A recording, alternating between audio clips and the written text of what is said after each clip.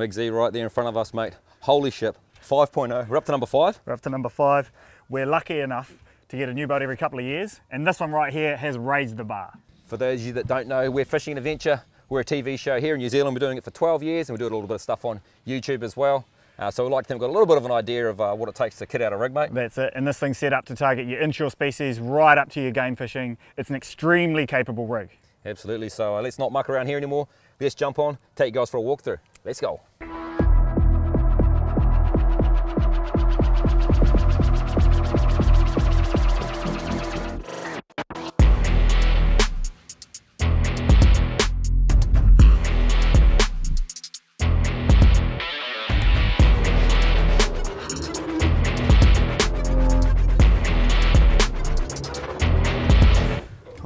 Welcome aboard, guys.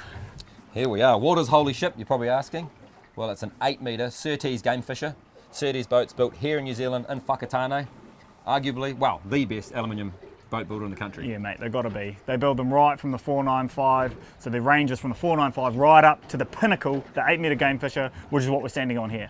How good. Now let's look at some of the differences between this one and the last one. Firstly, starting with the outside, one of the major differences would have to be the wrap. Added a bit of colour this year. Added a bit of colour and a lot of depth. So if you see this thing in person, it's epic, and that's thanks to the team at RA Graphics. Yeah, Richard knocked it out the park, and then obviously the wrap done by Crafted Signs in Hamilton, and our sort of where our home base is. So yeah, Chris did a mean job of chucking the wrap on. Shows all the sponsors, but yeah, it just looks mean, and it's vinyl, so it obviously protects the paint underneath. Yeah, solid, durable, and then for resale afterwards, it means you can rip that off and it's crystal clear underneath, so it's good. Mean, mean. All right, what's next, Michael? Should we talk about that bad boy on the back there? Yeah. Check this out. All the ponies on the back. Oh, I mean, we somehow jumped the queue. The first in Australasia to get one of these Honda V8 outboards. Let's go have a look. Wow, check it out. Migsy, spin the motor around, mate. Spin it around. You give it a little bit of a... Show it off. Yeah. So yeah, like we say, the first one in Australasia, a Honda 350 V8, sounds amazing. Classic Honda though, like it sounds mean when you start it up with a bit of exhaust out of the water, but then you drop it down below the waterline and super quiet. Yeah, real quiet. And yeah, I guess just being a 350 V8, it's got heaps of grunt. So much grunt. And just that band, it's really good whole shot, and then it's got that top end as well, but just frees up around the back here. Our last boat had two twin 225 outboards, which were great, but we've just got way more room back here for fishing, which the single outboard has helped. We've got better fuel stats in the twin 225s as well, which is cool. Being the sort of big V8, it's not working as hard, so you can cruise along and get some really good fuel stats, which is mean. Haven't tried it out on the Marlin yet, but I reckon that V8 rumble, it's got to raise them. Surely, eh? Yeah. I just love the sound of it, honestly. Like every time you get to the ramp, it's just that firing up. It's like next level. Like a new kid with a toy. I am, you can't resist. But yeah, who doesn't like a V8? If you don't like a V8, there's probably something wrong with you, but that's all right. Just the sound. You don't have to like everything else about a V8 if you're that way inclined, but the sound is as good as it gets. It's bloody delicious. Yeah, it's delicious. But yeah, so that's the Honda V8, and yeah, the guys at Honda got this in for us, which is awesome because Honda haven't done a motor bigger than 250 for quite, well, ever. Haven't done a motor bigger than 250 ever. So yeah, the 350 V8, as good as it gets. And while we're back here, just check out the space here. It's a fully usable space for fishing. Boarding ladders here, which let you up there, and it's pretty epic, eh, Migsy? Yeah, epic for fishing, diving, and just everything in between. So yep, cage, ladder, solid as, rod holders, and everywhere they need to be. That one with a slightly more angle for our stray lining. Live bait tank, so lift up lid, generous size live bait tank with a high flow pump. We've got that, this little transom door, yeah, that pulls up. So if we ever need to back up on fish, you don't get heaps of water in the back of the boat. And then we've got our rubbish bin. Now this is also obviously a tuna tube and have one on each side. You can pull these out, yeah, using that as a tuna tube when you're game fishing, and then all the rest of the time you've got a rubbish bin somewhere to put all your gunk on the boat. And courtesy lights here as well to light up when you're loading up in the dark. And exactly the same on this side. Also great for bringing bigger fish in through there. Hopefully we get some of those soon this season. And the deluxe bait station, Surtees' premium bait station. Previously for us, this was a rigging station, bait station, a bit of everything, storage. It's still got that, but we've got another little bit of a cool area which we'll show you in a minute, which is our rigging area. More of that soon. But yeah, standing back here, you've got sea deck throughout this whole boat. Top sides, on the floor, all over the bow, the roof, the side pockets. It's a fantastic product. If you don't know what it is, check it out. It's non-slip, it cleans up really, really well, it's super grippy, and it's comfortable as underfoot. So yeah, wouldn't have a boat without it. Also, wouldn't have a boat without these bad boys right here. Exploding Fish 360 rod holders. Meg, would you agree? Oh, definitely agree. They are epic. So Obviously, usually you would have a fixed rod holder there with the fixed angle, so you could only fish it one way, but with these, you've got a full range of movement. You can fine tune it to exactly what you want it, so whether you're stray lining, you can line it up with a current, or if you're game fishing, you can have all the rods pointing straight out the back. They're literally all over the boat. We're using them all day, these 360 rod holders. So yeah, like Scott said, wouldn't have a boat without it. Over here we've got our saltwater deck wash, we've got electric reel sockets, cockpit lighting, and you have red or white on those, which is good for that night travelling. And in here, normally you'd see a whole lot of batteries, but we worked pretty hard with Surtees and Lusty and Blundells to get the weight down on this boat, and part of that was a big lithium setup. So we've got a big lithium bank up the front there, it's all hidden away. So yeah, a lot of weight savings, a lot fewer batteries, but yeah, as you can see in here, Surtees and their wiring, it's always on point, everything makes sense, everything's labelled, and yeah, just super tidy work.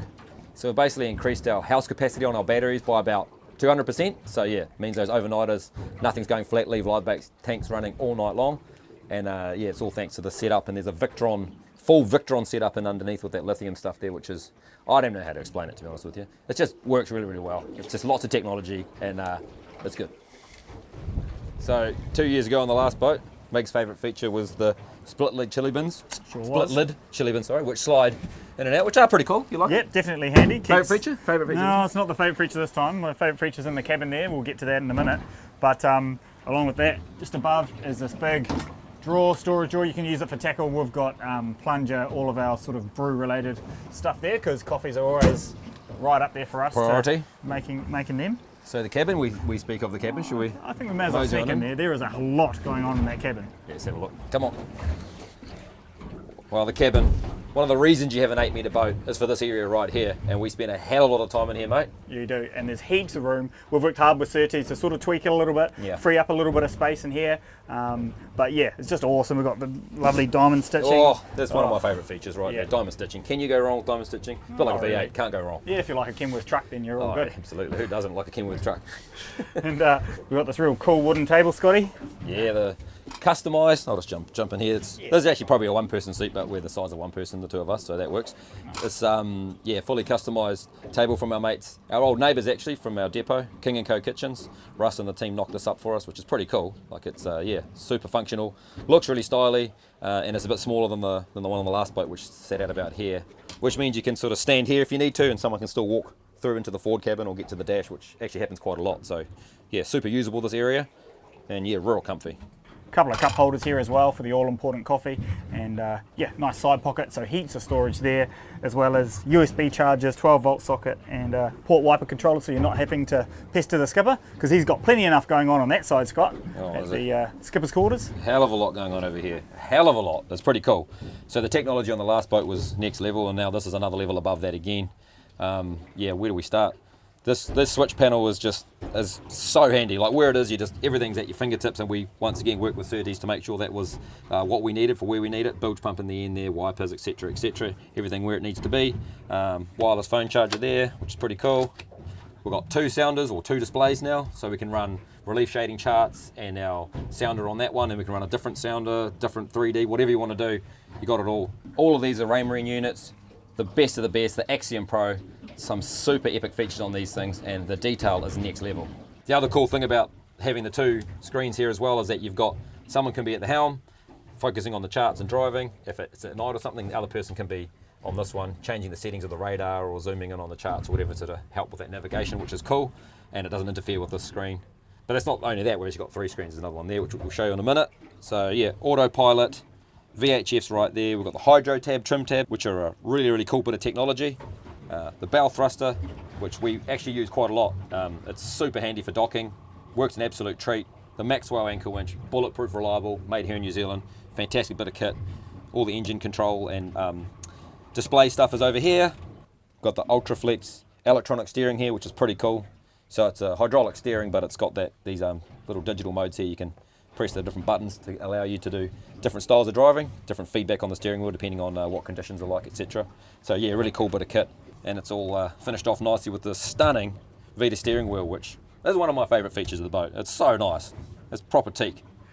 It's not very cheap, but it's a cool bit of kit. It's cool. Yeah. It's awesome. I love it. And this area here is just super functional. Got the little fold down little stand there, so you can climb up, sit in the higher bolstered position, drop that down, get even more comfy, chuck the autopilot on, chuck the feet up, and just cruise. Pretty generous forward cabin as well. Storage on both sides as well as heaps of storage underneath. Lights all through here, so it's easy to use at night. And overnight missions on this boat are an absolute treat. Got heaps of room here for your bed. Oh, where else would you rather be? It's bloody good. But yeah, we use it a little bit differently to most people, I guess, eh, Miggsy? That's it, mate. So a squab usually sits in here, so you could easily sleep 3 across here at a bit of a squeeze, but we just sleep 2, and then we've got Ben that usually sleeps in along the floor. There's actually plenty enough room for him to sleep there, and then Scotty's got his captain quarters up at the top there, Scotty. Yeah, well, I'm the oldest, mate, so I've got the oldest bones, so yeah, I definitely need the most comfortable bed, and that is such a comfy bed. I don't have to have any issues with anyone rolling into me, and yeah, super comfy. It's a perfect little zone too, because it's obviously doubles as the table and the seats, and then you've got this awesome bed that you can turn it into for the overnighters. How good. Big boat like this, you need storage, and it's got it everywhere.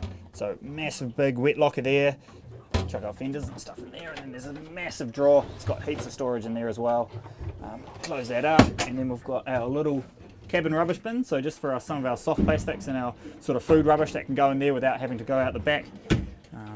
And then over here we've got our drawer fridge. It's gone with a drawer fridge this time, so just way easier to get in and out of, and it's got a little freezer, which is great. And above that, another phone wireless charger, because you can never have too many of them. And what's arguably the piece of resistance, this zone here, our rigging bench, custom top from King & Co Kitchens, and this awesome design that we work with Surtees to do. The Black Magic trace holder. It's got all of our trace right there. It's custom made for this boat, and yeah, all labelled up nicely. So you need a bit of trace, bang, there you go. Got a bits and pieces drawer at the top here, because that's a super handy thing to have.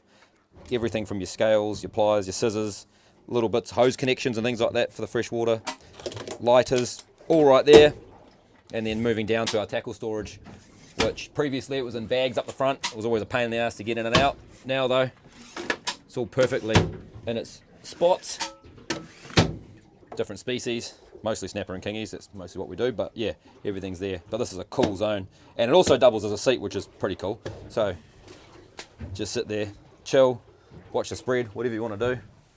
Super comfy here, and a real handy little sounder out the back here, which is fully controllable, independent to the other one, but it also links up to the other one if you need it to. So that's right there at your fingertips, and that can be adjusted to suit wherever it is that you want to be. EPIRB right there, and another wireless charging station right there. All part of this little rigging bench. Cool.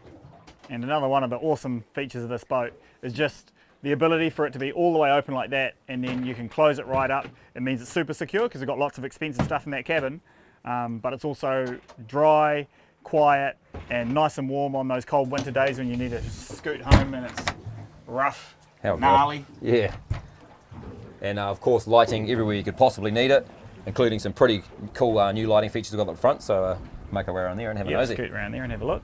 But this boat is also fully game rigged, so it's got Kilwell outriggers, and it's definitely the best setup we've ever had. So real simple, and you can go like that, and your outriggers are down and out, literally that easy and that simple, and you're game fishing. As we move up onto the roof, heaps of rod holders. So we've got a triple stack rocket launcher, which is epic. We quite often fill this up, and everybody gives us a bit of grief, like how many rods do we bloody need? But we fill this up. We can be game fishing, we can be inshore targeting snapper and kingies, and we use all of the rods that are in that rocket launcher, so that's great. And while we're up here, we can strap our dive bags up here, so tie down points everywhere we need them, so spare guns on one side, dive bag on the other side, and what that does just keeps all the gear off the floor of the boat and get it up here away nice and secure. Hey Mick. Yeah, mate. Now this area here, check this out. Almost like a full sunroof, one on each side. These hatches you can actually fully climb right out of. So once again, up on the roof, keeping an eye out on the spread. Back there, keeping an eye out on tuna and marlin that might be jumping. And if you want to jump back in again, just simple as that. And the cool thing is, when we are up on the front fishing, David, our cameraman, can be here filming us without him having to scramble around the front. We weren't previously allowed to fish on that area. David didn't let us because he couldn't film us properly. Now, we've got a license to get back up on the bow and make the use of that casting platform. While I'm here, let's just have a quick look. Radar. Obviously this Raymarine stuff's epic. Like, this spots birds, it spots other boats. It's a safety tool as much as it is a fishing tool. And the FLIR, of course, night vision for those harbours. and those sorts of things when you need to be able to see what the actual thing is in front of you. It picks up buoys, it picks up everything. It's basically just night vision, so that's pretty cool.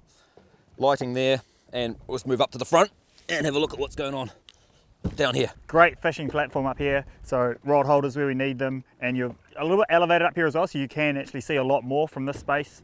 And then we've got our drum winch. Love our drum winch, so the Maxwell drum winch tucked in under there, so out of the way but accessible if you need it. And yeah, rod holders. You've got the ladder, boarding ladder, Scotty. Yeah, this is a really cool feature. Once again, just utilising all the space on this boat, practical as. Just drop that down, flip that open, and then yeah, boarding on and off.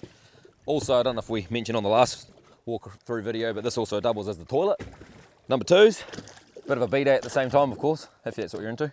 Away you go, nice and easy, out of the way, private, and of course, more lighting up the front here. Previously, it was up on the roof, and we get a lot of light refraction off the bow rails. Now, with the lights being up here, nothing's in the way of them, and you also adjust them when you need to. So it makes that sort of harbour and docking sort of situation a lot easier. See where you're going. Well, that's a fairly brief overview of all the features on the boat. I think that's all, and we probably missed a couple. Oh, undoubtedly would have missed some, but how about we fire up that V8, mate, and take it for a hoon? I think we should. We'll get back to the ramp, show you guys the trailer, and show you how easy the retrieval process is. Let's go.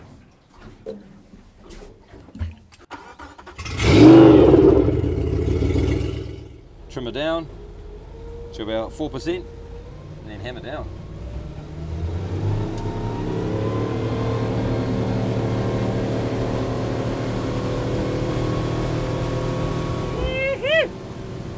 Daryl! Michael, have I told you how good this boat is, Michael? Oh, I told you. How good this day is, Daryl. How good?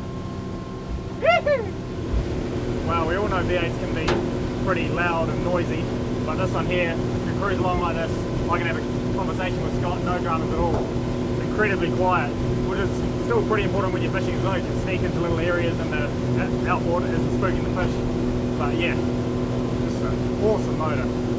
And we're pulling 4,500 revs too, which is we're not mucking around, so it's not even that loud. But out of the water, it sounds mean. But like we say, then you trim it down and it's just classic Honda, super quiet, super reliable, and good on gas. Can't go wrong. Love it.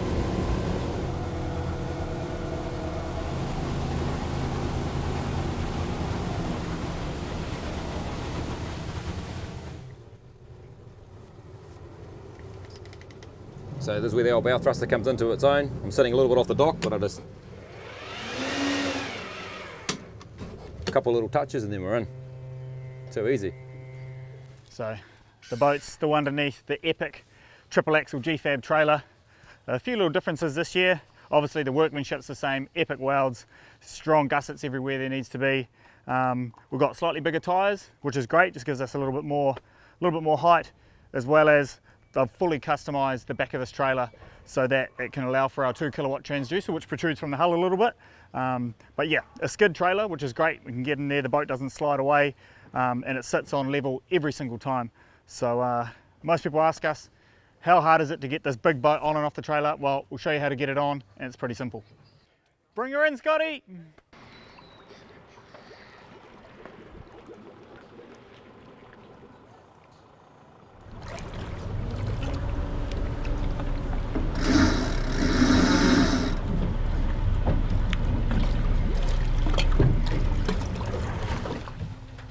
So I'm just holding the power on here while Mig just hooks the D-shackle up. It's just in gear, just so the boat doesn't slide back off. Now once Mig gets some tension on there, I'll chuck her into neutral and he can winch her up. You good? Yeah, bro, good to go.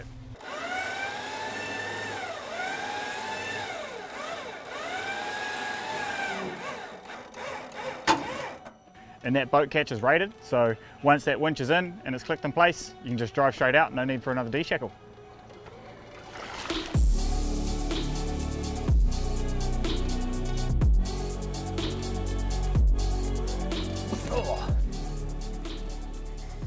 So there she is.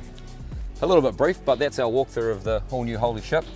Surtees 8-metre Gamefisher. What a weapon, mate. Mate, absolutely stoked with the outcome of this boat. It is an awesome weapon, and a massive thank you to the team at Surtees and all of our boat related sponsors, anyone that's helped make this boat happen. It's epic. Couldn't be happy, like Mick said. I've got some favourite features. What's yours? You got one yet? You pinned it down? No, I haven't pinned it down yet. Oh, come on, mate. What do you guys reckon? Favourite feature? It's got a few. There's some kit on that boat. We didn't show you absolutely everything, but comment below what you think your favourite part of the boat is. What, you know, I don't know. Something in the cabin, maybe the motor. There's a few there. So yeah, definitely. Take your pick. Let us know. But yeah. In the meantime, we've got some missions to plan and missions to get onto. Oh yeah, we do actually. And, what are we doing? We're game fishing? Oh, why not? She's all rigged up, ready to go. Oh, next time you see us, we'll be out there, hopefully, slaying some big fish. So see you there.